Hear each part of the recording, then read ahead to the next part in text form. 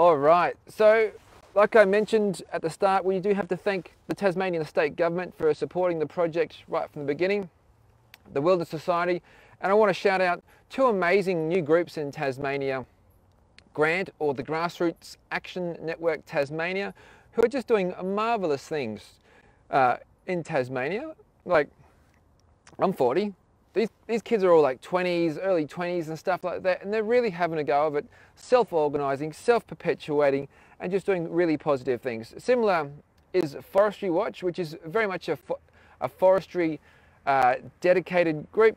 We're just a bunch of friends basically that get together and do what we can to sort of highlight well, what goes on in the forests of Tasmania. So look those two groups up on Facebook, Grassroots Action Network Tasmania and Forestry Watch. They do programs all the time. There's events happening all the time at those two groups, and I highly encourage you to get involved. Before we do start, I really do have to say a huge thank you to the legendary Brett Mifsud. Without Brett, we wouldn't know about hardly any of these trees. Brett has been flying down on his holidays from Victoria to Tasmania for over 25 years just because he loves it, just because he can't help himself. He's just got to get out in those forests and find those trees. And indeed, the most famous trees we have today, all discovered by Brett. So it's Brett's work that really has enabled people like me and Dr. Jen, the tree projects, to really have a foothold in this big tree world, and it's his support and indeed knowledge base that we do tap into here throughout the presentation. So if you do know Brett, you'll just know what I mean. He's an absolute legend. So tonight in the presentation, we're going to be covering sort of what we do at the tree projects. We're going to go into a bit of historical context because there's some things that I'll show you in that section that'll just blow your mind. Unbelievable. Like, I couldn't believe it when I first saw it. We're going to talk about, after that, the Tasmanian Big Tree Register. Then, where are the big trees? What are the threats to Tasmania's giant trees? And we're going to talk about sort of more policy sort of stuff, but it is quite interesting for sure. The Sustainable Timber Tasmania Giant Tree Policy and our proposed amendments. We'll have a chat at the end there about Big Tree State, which is our new initiative launching later this year, and of course the fun stuff, the Hobart Recreational Tree Climbing Club. So I just wanted to start out again by letting you know that I'm not a scientist. I don't have a PhD. I've never been to university. I'm just literally some bloke that loves trees, and I'm out in these forests all the time. I'm climbing these trees all the time. I'm out there exploring these forests. And so much of my information does come obviously from science, but a lot of the information comes from personal experience. And that is something that is hard won in this day and age. You've got to put a lot of effort to get out in these forests. Talk about effort, how about this one? This is me, if you can see it, this is me sticking my head out of a giant sequoia over in California. So Jen and I have had really amazing tree experiences. So this tree just here is in a place called the Giant Forest, just near Yosemite National Park. And indeed, if you look over to the right of the photo, the bottom right, you can see Mount Whitney and the other parts of the Sierra Range. And just to the top left there, you can see the start of the Yosemite Valley. Tell you what, this tree was like climbing the Everest of trees. Not because it was big, but because it's like the challenge, that experience. And a few people get to climb Mount Everest. You know, you might say it's a lot, but even fewer get to climb the giant sequoia. So we were very lucky to join in on a week-long research trip with Dr. Anthony Ambrose and Wendy Baxter. And this is another photo from that trip. Massive shout out to Dr. Sky Land, who's there on the right-hand side. Tell you what an absolute whopper. We are about 40-45 meters up this tree, and holy smokes, it's still 4.5, 5 meters wide in diameter. So when I say big trees, mate, I mean really big trees. We have trees like that in Tasmania, of course, but this is just something special to climb these trees in the States. we've had some great times in the forests around Oregon as well. We did a massive tree project up there. We photographed 3 giant trees up there. And this is a beautiful Douglas fir. Look how covered in moss this tree is. It was such a beautiful climb. Really great view as well, looking from behind where I took that photo from. And of course, Taiwan, again, Dr. Skyland, she's from Taiwan. And we've climbed with her all over the world, really lucky to be honest. And Taiwan is this most incredible place where you can have subtropical and tropical forests down by the water. But in the middle of the island, there's these massive 3,000 metre high mountains, like 100 of them, heaps everywhere. And as you go up in altitude, you move out of that warmer tropical, subtropical environment, and then into this band of sort of more temperate areas. And that's where you find these massive trees. This tree just here is the Three Sisters. There's 3 trees grouped close together there. And holy smokes, look at that view. Massive glacial valleys right behind. But again, I hope Catherine's still watching. I put this one in. The Rimu from New Zealand, of course, in North Island, our very first project. I wish I could go back there and do that same project now with what I know many years later, and how much I enjoy tree climbing and how much I enjoy just being in the canopy and exploring it. Because look at this photo, you can see that there is just an absolute abundance of life up there. Epiphytes everywhere. Look at that big moss mat that Andrew's grabbing hold of there to pull himself over. Orchids everywhere, ferns everywhere. Absolutely sensational place. And of course, how you doing? Look out to Tasmania. See, we had that giant sequoia photo just before, but check out this tree just here. This is a remarkable tree, just inside the Tasmanian World Heritage Area. It was logged right up to the base of the tree. Where I'm taking that photograph of it has all been logged about 15 years ago. And there's Mead, one of our Hobart Recreational Tree Climbing Club people, on one of her first big tree adventures going up there. Look at the smile on her face. You might not know that in Tasmania we actually have 5 species of eucalypt that have been recorded over 90 metres. This tree just here is home tree. This is the tree that was featured at the end of the film there, and it is the tree that Annie found when she was out scouting around Logging Coop. So about 100 metres away from this tree is where that part of the film where Annie walks out into that clearfell. That's right near this tree. And just her science and her abilities and her toolkit basically saved this tree and it's the remaining forest that was left behind. So it was really a remarkable bit of work. So big trees that kind of in many places around Tasmania. And the funny thing is, I'll talk more about it later. I won't launch out into too much of a spiel just now.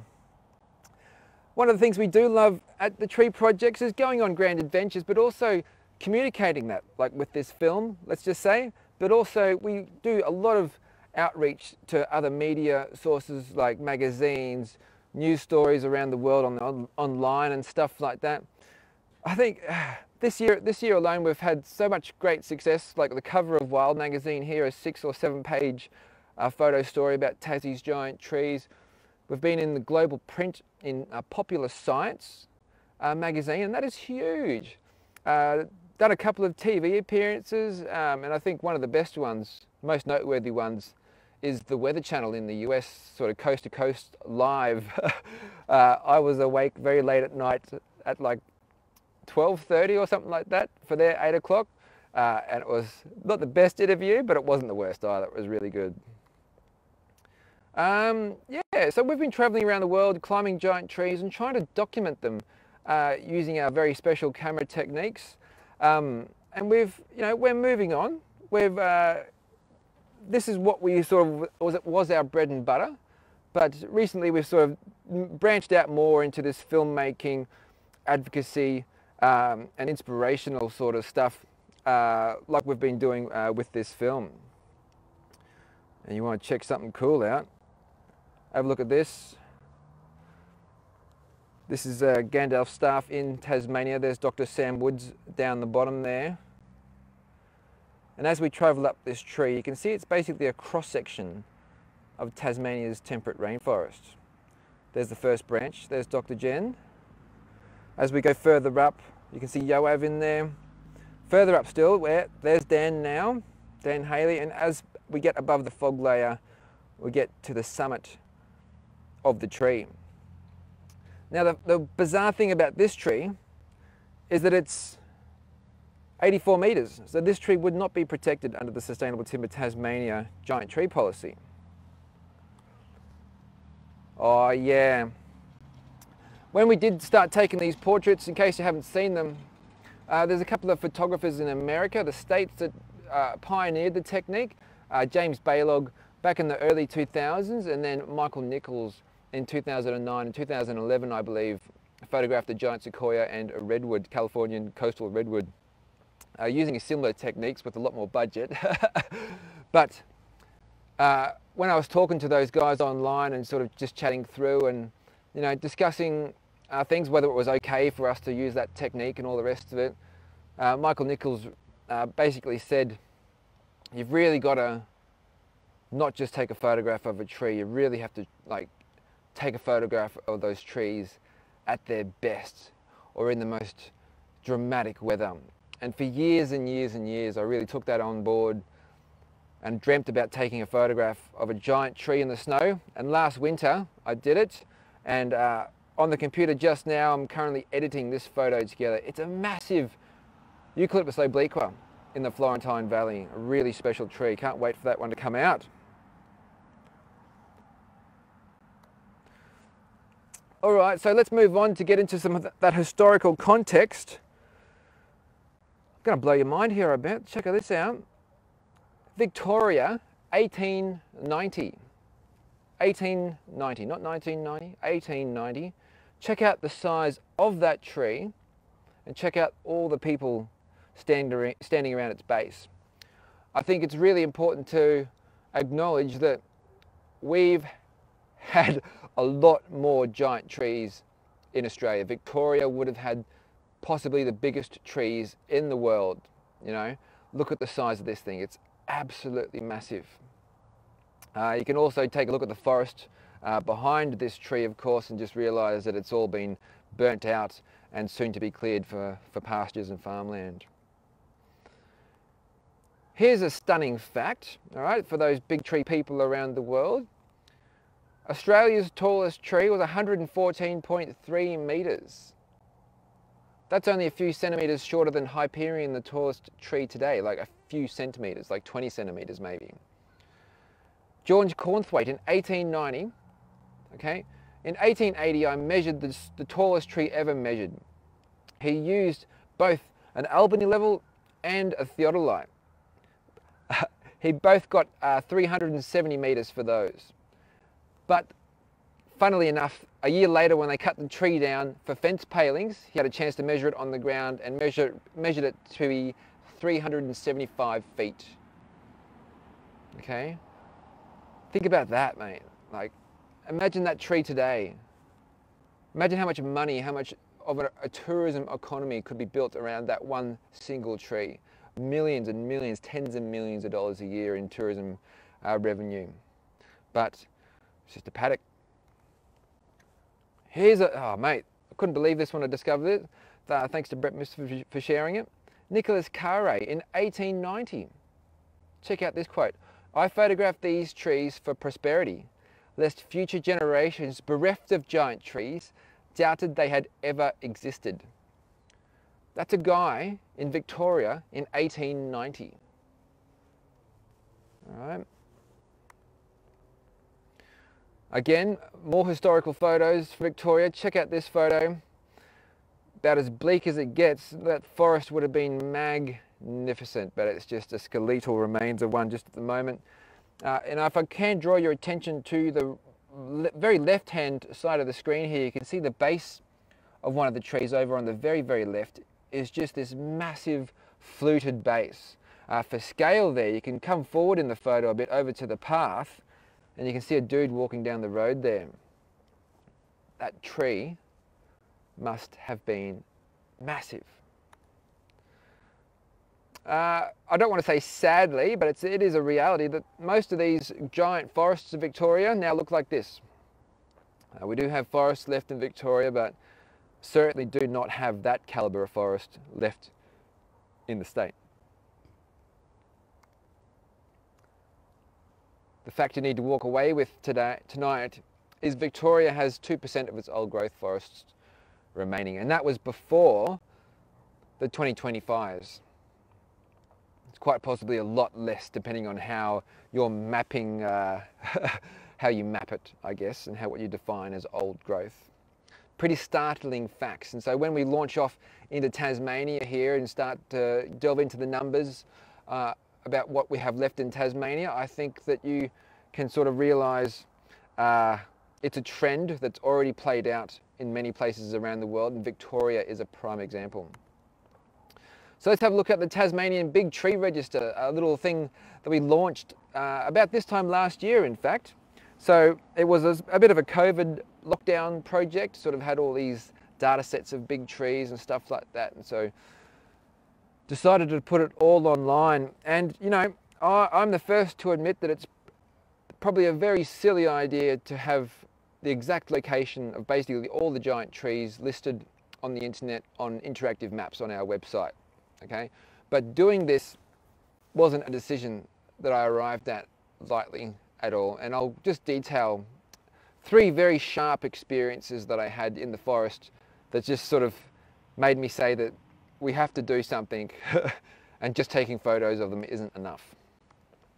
So before we do go into that, of course we have to acknowledge the risks. Oh my God, you cannot deny the fact that there is massive risks involved in doing this. Okay, increased foot traffic, increased disturbance to wild areas, insta-tourism, impact to root systems, damage caused by climbing, destination trees loved to death, and the introduction of disease and pathogens like Phytophthora.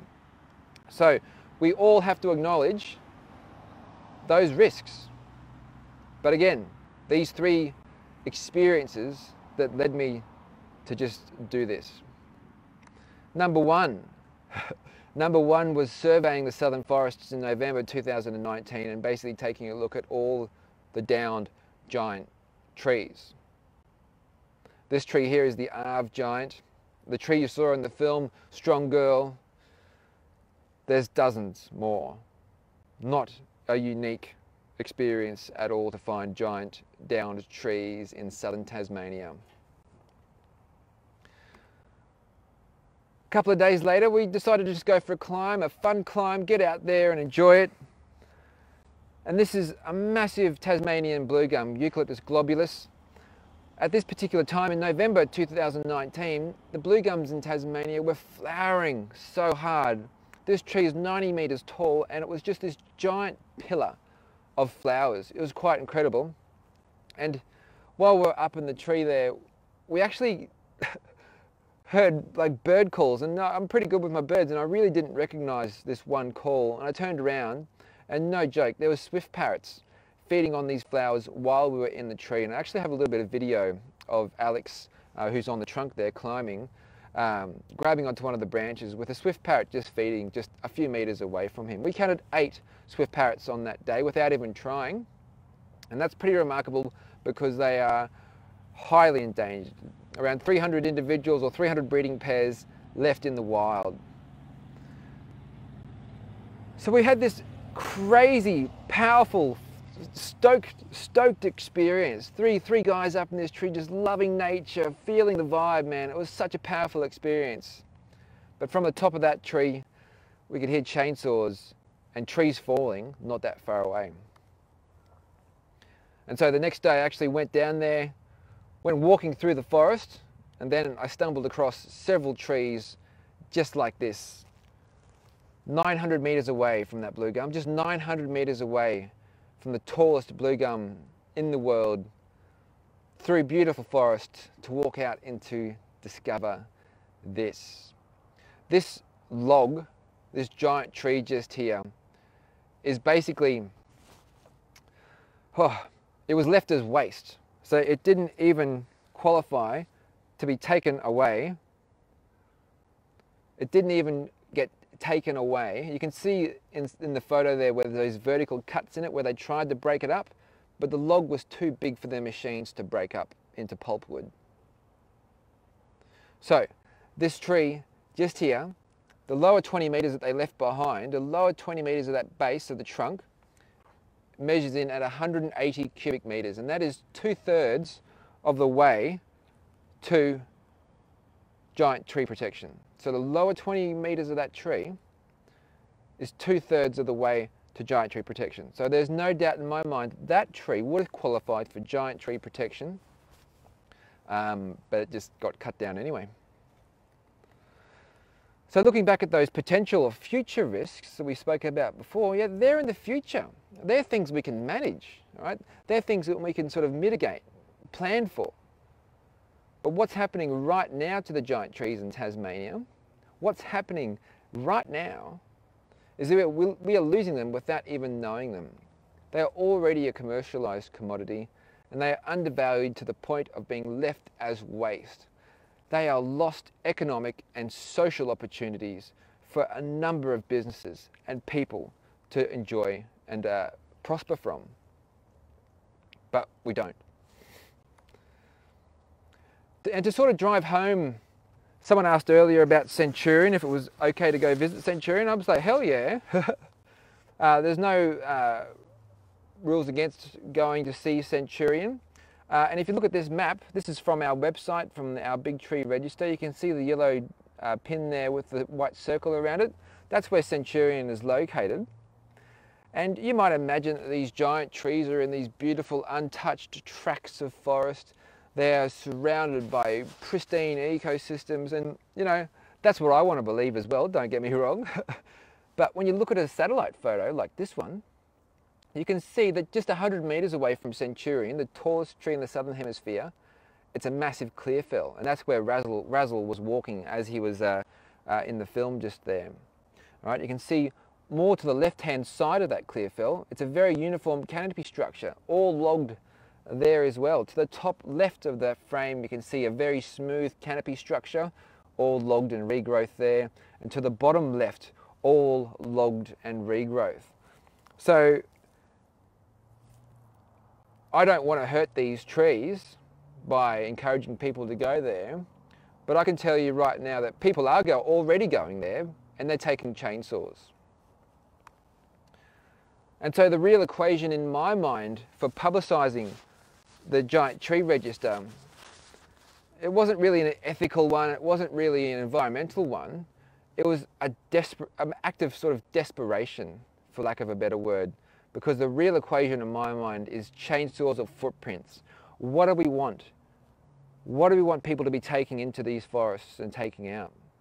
Do we want people with chainsaws to go in there and cut the trees down and take the trees out? Or do we want people with footprints to go in there, make a little track, make it a bit muddy maybe, get a few photos and tell their friends about it? We have to choose. So where are Tasmania's giant trees? Well, it's actually pretty easy to find them. So here's Tasmania, and there's Hobart down the bottom there, bottom right, sorry. This red zone here is the permanent timber production zone. This is the area in which Sustainable Timber Tasmania operates. This is where they are sanctioned to cut wood from, and there's other areas in Tasmania where logging occurs, like private estates, for example, but this is where the government contractors all work. And you can see there where the location of the trees are. Okay, you can see that there's a pretty big overlap between the giant trees and the permanent timber production zone.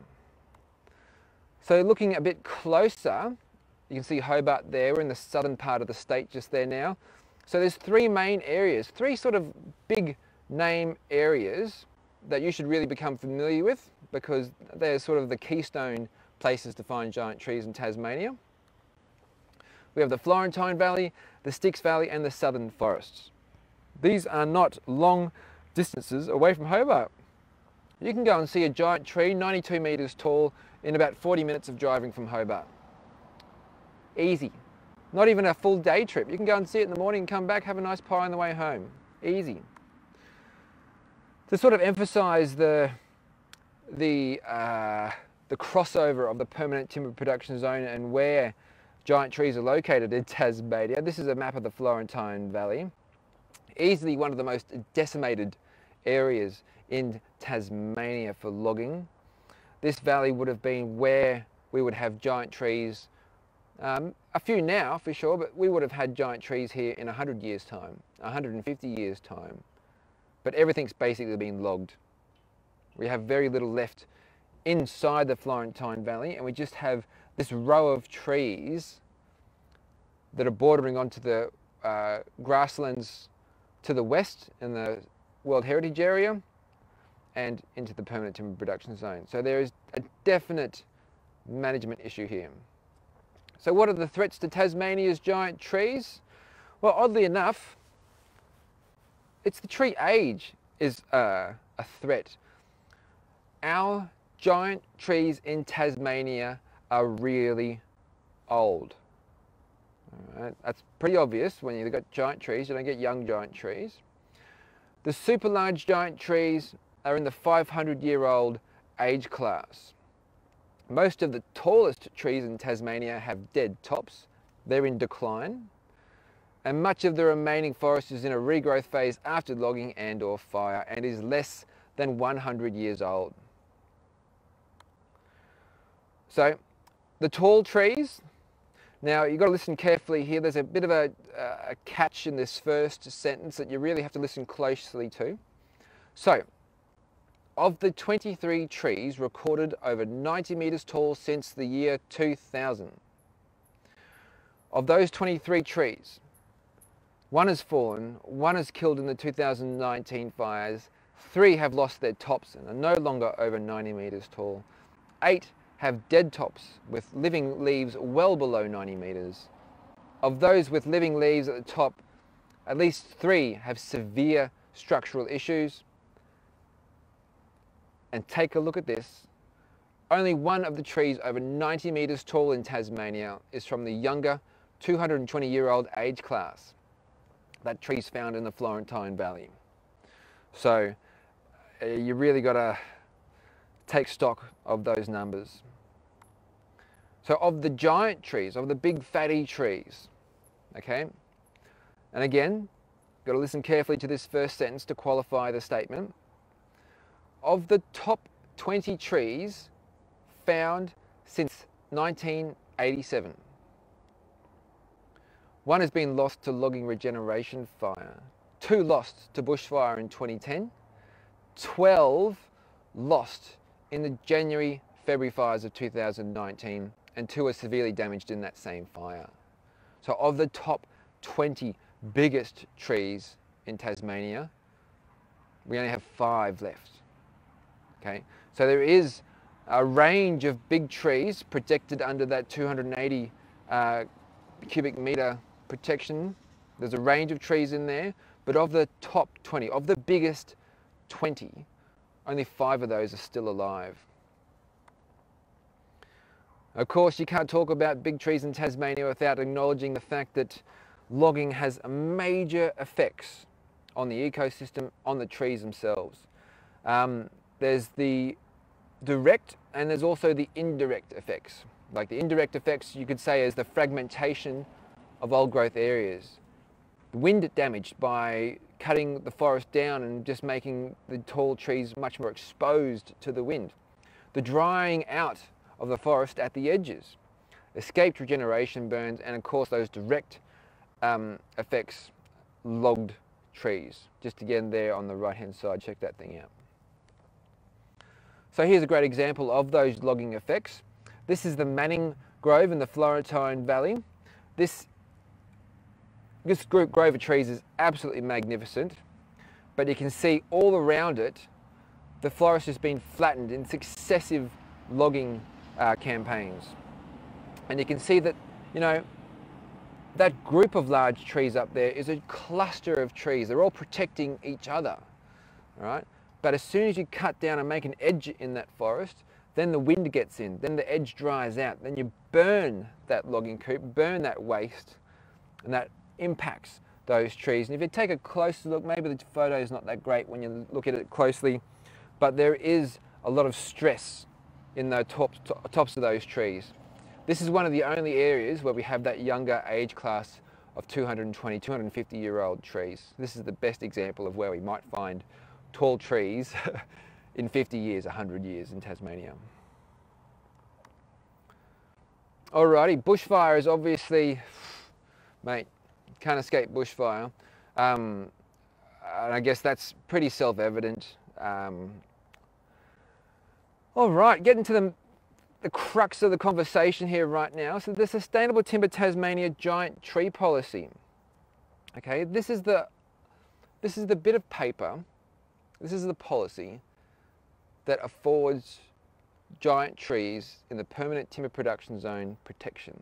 Okay, so there's trees that are in the World Heritage Area, forever protected, and there's a whole lot of trees, the majority of trees, that are inside the permanent timber production zone, and this is the policy that grants the protection. So the trees are protected if they are measured at over 85 metres tall, okay, if the tree is over 280 cubic metres in wood volume, but the kicker is that the tree has to be nominated, okay? These trees are not automatically protected, and there is no consequences for cutting these trees down before they have protections. All right, and this is an all too common sight in Tasmania. You'll hear our politicians say that we don't log old growth. We don't log giant trees. But we've seen several examples so far in the presentation, and this one right here, that holy smokes, you can't lie with a good photo. Look at that. Look at the log on the back of that truck. That's probably just one tree completely dismantled on the back of that truck. Absolutely disgusting. This is, was sent in to us in November 2020. A person has a property beside the highway, and this truck just happened to break down, and they got a photo of it from their paddock. So the evidence is clear. So what is protected under the policy? Okay, so in the Sustainable Timber Tasmania register, there is 113 trees listed. Okay, there is 45 trees that qualify for the 280 cubic metre protection. There is 75 trees over 85 metres for that protection. Okay, and if you add those numbers up, 45 and 75, it doesn't equal 113, because some trees actually have both qualifications there. Take a look at this.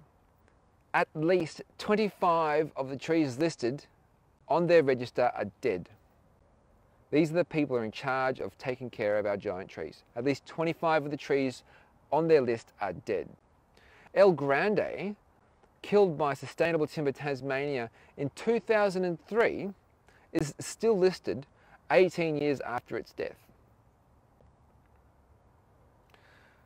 You don't need to be a genius to sort of see that there's not a lot of work being done with this policy. Here's some great photos of El Grande before it died. Big tree legend there from Tasmania, Wally Herman. This is one of Brett's photos. Check out the base on that tree. That is equivalent to some of those big trees we saw very early on in the Victoria, in the historical context section. All right, you can just see all those old people standing around the base of this tree taking that photo. And sadly, just like that photo from Victoria in 1890, this tree was burnt in a forestry regeneration fire, more like just burning their waste. It was burnt and it was killed. Okay, it was burnt and killed in 2003. You can even see a news clipping at the top right there where forestry proclaims the tree has survived. Nothing wrong, nothing to see here, it's all good. But on the bottom right, you can sure as heck see that it did not survive. So let's talk about species diversity of trees that are protected under the giant tree policy. Okay, like I said at the beginning, 5 species of tree recorded over 90 metres tall in Tasmania. Okay, so what's protected in that tall tree class? So there's only 3 Eucalyptus globulus. There's only 1 Viminalis, only one Delegatensis and only one Eucalyptus obliqua. Okay, the numbers are pretty astounding. All the other trees that are protected, Eucalyptus regnans. So species diversity for the big trees, that volume class of trees. Check this out, 0 globulus, 0 viminalis, 0 Delegatensis, and only 4 Eucalyptus obliqua. So the big tree policy is not accounting for our species diversity of big trees in Tasmania. All right, so here are the key failures of the policy as we see it here at the tree projects. There is no species-specific size protections. There is no significant or old tree protections. There is no penalties for logging these trees. There is no mention of giant trees and their protection in the Forest Practices Code, and that's the government code by which all logging occurs in Tasmania. And you don't have to be a genius to see that there is no future strategy. Where are the giant trees going to be in 200 years' time? So our proposed giant tree policy amendments are pretty simple, okay? There's two things at the top here. We want to protect the significant and old trees. And by what I mean as significant and old is like those big, old, crumbly ones, the ones that have lived their life. They've been to the sky and they're starting to crumble and fall apart. They're big and they're gnarly and they're old. But unfortunately, while they might have been more than 85 and more than 280 cubic meters, because they're old and they've started to crumble, they're no longer in that range of protection. Okay, that's what I mean by significant and old trees. We want to protect individual species champion, just like home tree, all the way back there in the video. The second biggest of a species doesn't even qualify. We want to do that. We want to do those two protections there by simply introducing diameter as a third measurement. So we want to introduce DBH, or the diameter at breast height of the tree, as a third measurement system for giant tree protections in Tasmania. Okay, and here's the numbers we're sort of proposing. So for Eucalyptus regnans and Eucalyptus obliqua, 4 meters wide. Okay, so that's wider than any tree, any eucalypt. Oh no, that's not true. It's wider than any other regnans. It's probably not actually. There's probably one regnans in Victoria that is 4 meters wide. But what I'm trying to get at is 4 meters wide is a massive tree. It's not 2 meters, okay? You might have a reasonably think that a tree that was logged 150 years ago could be 2 meters wide. So asking for 4 meters for protection isn't asking too much. We're not going to protect all the forest with this, right? This is only a small step on the way to ending native forest logging. So Eucalyptus obliqua and Eucalyptus viminalis, Eucalyptus delegatensis, all at 2.5 meters wide, because they sort of grow at higher elevations and have different growing habits than the regnans and obliqua. So we want to also add the giant tree protections into the Forest Practices Code. We want to make it so that every tree with these diameters, with those heights, with that volume is protected, no matter what. So a logger can't just go and cut them down because they weren't nominated and not on the register. It is, if a tree is close to these diameters, they have to measure it, and if it's that big, that area is protected. Okay, it's a lot simpler. And of course, as part of being in the Forest Practices Code, penalties for cutting the trees down. So introducing diameter, or the DBH, diameter at breast height, as a third measurement, it's not just something plucked out of thin air. The trees in Victoria, check this out. You can see on the definition of a giant tree on the Vic Forests document there, their classification for protection for a giant tree is 2.5 meters wide. So any tree in the state over 2.5 meters wide, as long as it's in a state forest, is automatically protected. 2.5 meters. It certainly makes our suggestions seem very reasonable. And from British Columbia, hey everyone from British Columbia. British Columbia timber sales is like the equivalent of Sustainable Timber Tasmania in British Columbia. They have species-specific diameter protections there. And look at those sizes, 2.1 meters, 2.1, 2.2, and 3 meters. Again, us campaigning for 4-meter wide trees to be protected is pretty dang reasonable. All right, ladies and gentlemen, whoa, mate, that is some heavy stuff, super heavy stuff, and I really think you've done a great job sticking through that.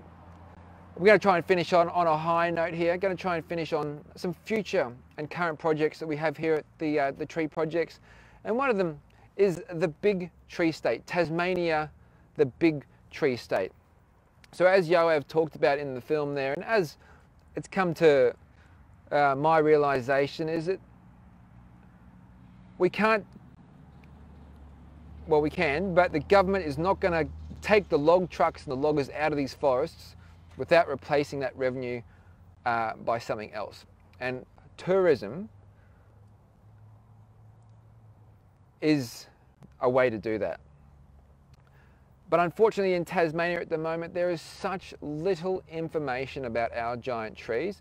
There is such little availability for anyone that goes to the state to really find these giant trees and sort of plan a trip.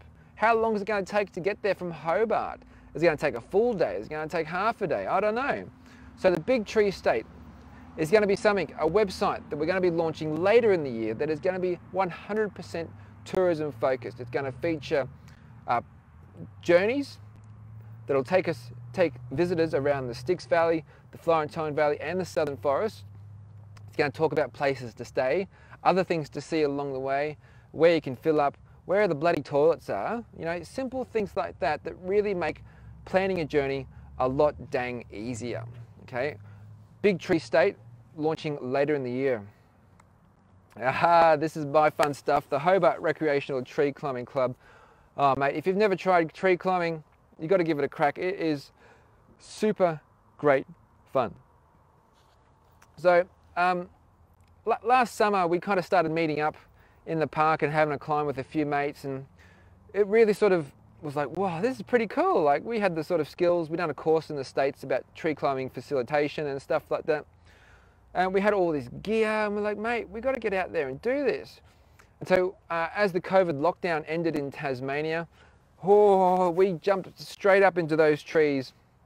And over the last year, we've taken up more than 100 people, 100 first-time climbers into a tree for the first time, like using proper techniques, using proper gear, and in a safe environment that's non-competitive and very, very friendly. So we just want to create like a greater appreciation of trees by affording people, the more adventurous people, a new experience and a new way of looking at trees and forests. Okay, so while we do like try and do two free sessions a week in Hobart in a park tree, just like this one here, one of the main goals is actually getting people used to being on rope, getting people used to climbing and being above the ground, and then learning the techniques, and then once they're comfortable, taking them out into the forest and getting them up into a big giant tree in the forest. Because I'll tell you now, some of the greatest, most pivotal, most meaningful experiences in my adult life have all come at the top of one of these giant trees. And I believe that it is those experiences that just motivate us here at the Tree Projects to do what we do.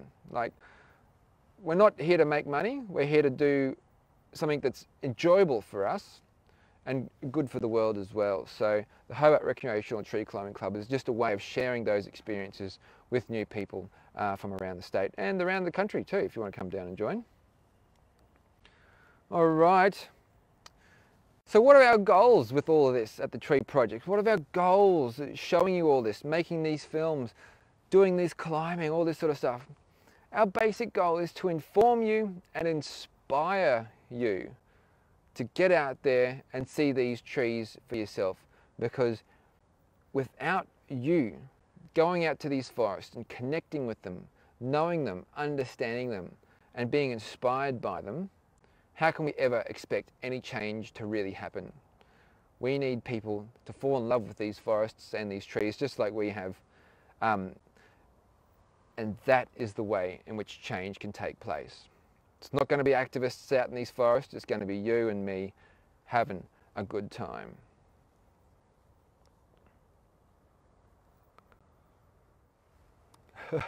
Well, thanks so much for sticking around. It's really great to have you here. It's really great to share this with you and just let you know what happens here at the tree projects, I guess, and down in Tasmania. If anyone wants to ever come to Tasmania, let us know. Take a look at our website. Our Big Tree Register is located on our website at thetreeprojects.com. We're working on an updated Tree Projects website at the moment. We're trying to lay out the information a bit more clearly for you. You can go there right now and just surf around on the maps and just see how all the trees are laid out, where they are, and you get a good idea of, you know, there's a lot of trees out there, all right, but there's a lot of forest that really should have been more giant trees for sure. Again, thank you very much. We're going to sort of have a crack at answering a few questions on the comments now, so I can scroll up a little bit and have a crack, see if there's some up here. Sandra, definitely journeyed to Tasmania this year, so thank you very much. Planning a journey is difficult. There you go. Answered your questions without even trying. Nice one, Sandra. Nice to have you here.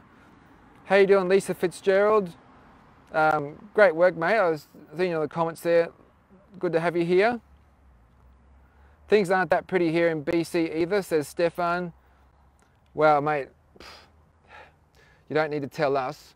I think we are sharing Tasmania and British Columbia are sharing those experiences at the moment.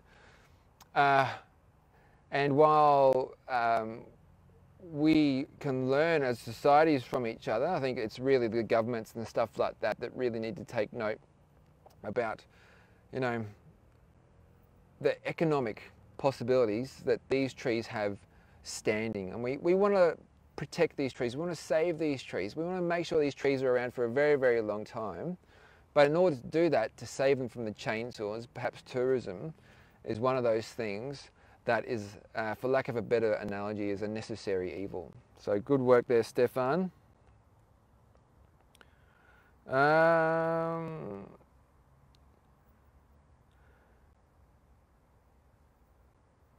Yeah, so Judy, can you add add to the giant tree policy amendments that the trees don't have to be nominated to be protected?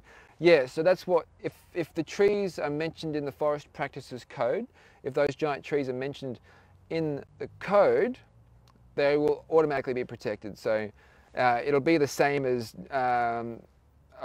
doing something that's unsafe on a work site, for example. There's pretty heavy documentation about safety on these work sites.